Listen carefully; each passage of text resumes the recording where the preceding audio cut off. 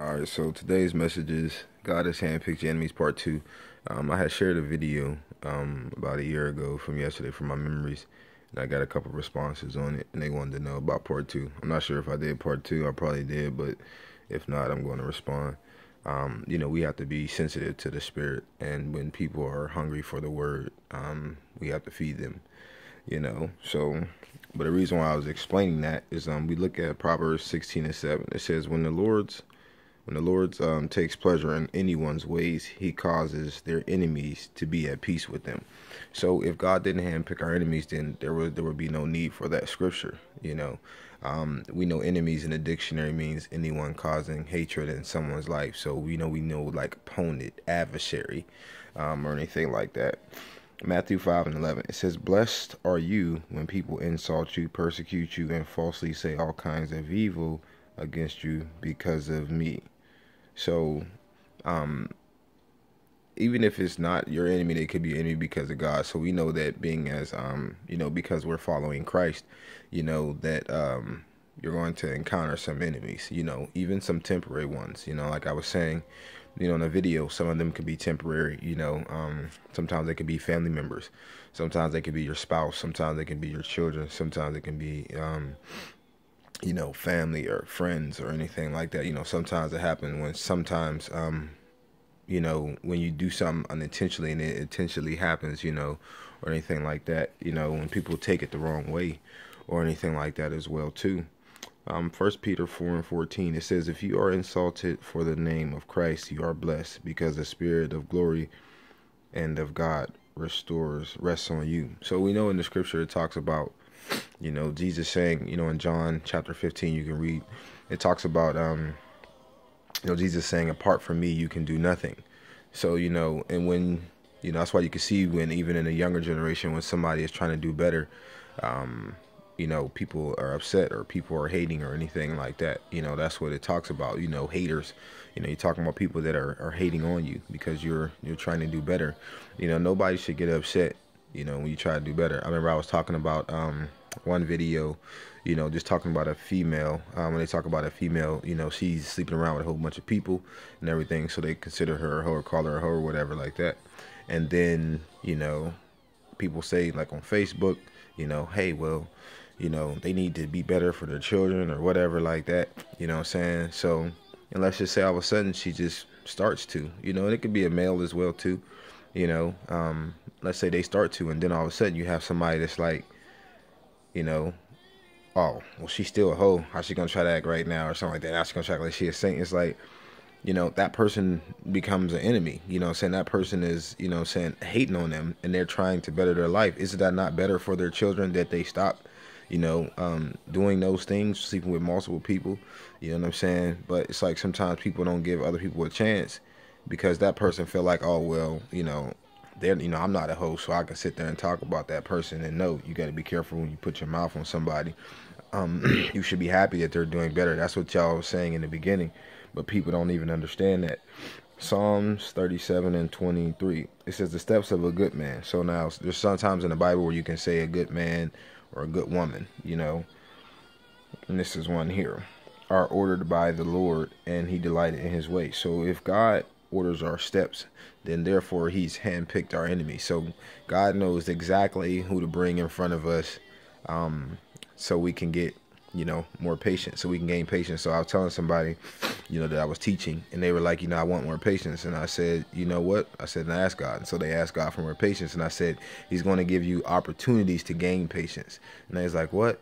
And they was like, I wasn't ready for that. I was like, well, that's the only way God gives you patience, So things were happening at the job, and they were happening already, but, there were opportunities that now that they can see, that, there are opportunities to gain patience. Because God, think about it. I mean, how do we determine what really bothers us and what really doesn't? I know some people that have like road rage, so that's an opportunity to gain patience. They can be a temporary enemy because they cut you off or they flicked you off, or, they made, they're driving slow or whatever the case may be. Now that really doesn't bother me, but there's, that's like a temporary enemy or anything like that. So, the things that are pet peeves are things that we can gain the most patience out of, you know. And so God knows exactly who to bring in front of you to get those patience out of you. So I know I'm taking longer than my normal time, but just wanted to do some teaching.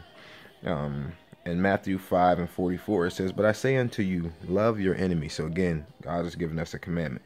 Love your enemies, bless them that curse you, and do good to them that hate you. So there's going to be people, some hate you, people that hate you, and pray for them which despitefully use you and persecute you. So there are some people that are going to do it on purpose or despitefully lie on you, you know, use you or persecute you, you know, because you're following Christ, or you want to hear something like this, there's going to be some type of persecution. There was persecution with Jesus, you know. I mean, he was perfect, you know. Everything he did, he tried to help people. So he healed the sick, you know, they said crucify him. He healed the blind, they said crucify him. He made people walk, they said crucify him. You know, people that had disease, you know, so they said crucify him. You know, people that he moved, you know, removed demons from, they said crucify him. Even brought back the dead, you know, they said crucify him. So, and even, you know, someone was on his own team that happened to end up crucifying, but at the end, you know, he was just like, he found out that he did the wrong thing. So, you know, I just wanted to say that, you know what I'm saying, God knows exactly who to bring in front of you, you know, to get you to get more peace, because that is the best thing in how to, you know, gain patience. You know, James 1:3, it says that, you know, it says that the trying of patience works patience, or it says that the trying of patience produces endurance or produces perseverance, you know, for you to continue going. And, you know, it's easy. I was telling somebody, you know, I was teaching to the younger kids, it's easy to love somebody that's easy to be loved, you know, but what about those people that it's hard to love us? I'll give you an example. Let's say you do something for somebody and they say they're going to pay you back and they don't. You know, it's hard to love them. Or, you know, saying when you do multiple things for the person and you do it all the time, and, you know, every time they need you, you don't send you there. And then when you go do something for them, they not there. You know, we look at temporary enemies, you know, that's why we get upset, like, oh, I ain't gonna do it no more or anything like that. But it's just learning how to love people, you know what I'm saying? But like I said, it's all gonna work out to your good, because it says, you know, Genesis 50:20, you know, what the enemy meant for evil, you know, even your temporary enemy, it says God will cause for your good. So, you know, it's all gonna work out regardless if you see it or not. So that's why we talked about God has handpicked your enemies. But, you know what I'm saying, with that, you know, God knows exactly what he's doing. So he's trying to get the best out of you. You know what I'm saying? And, you know, I was listening to a preacher. He was talking about, you know, when God squeezes when we follow Christ, you know, when God squeezes us, that's when the anointing comes out. You know what I'm saying? Because God wants us to be able to love everybody. You know what I'm saying? You don't have to like them. All you got to do is love them. And you can love somebody from a distance. So, so that's what it is. But I just wanted to say, you know what I'm saying, I hope you caught that. Anything else, you know, you can comment on it, and I'll, you know what I'm saying, speak about it or anything like that. So I am sensitive to the Spirit. You know what I'm saying? Like I said, normally I have something else, but, you know, Holy Spirit said just go ahead and do that, you know what I'm saying? Especially when people are hungry for the word, you know, you have to give it to them so you can feed them there and just let the Holy Spirit lead you. So I think I'm going to do a Bible study. I'm gonna start doing like a live Bible study on Facebook. I think I might start it tomorrow, Thursday. Might do it at like 6:30 or something, 6:30 or 7.